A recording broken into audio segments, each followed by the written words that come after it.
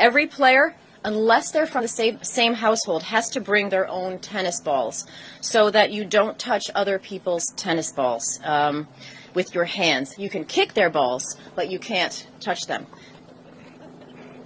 I'm going to blush, sorry. Of course, if you're playing with someone in your household, you can touch those tennis balls. To avoid confusion between whose balls are whose, you can use a marker, like a Sharpie, to mark out, to put an X or put someone's initials on them.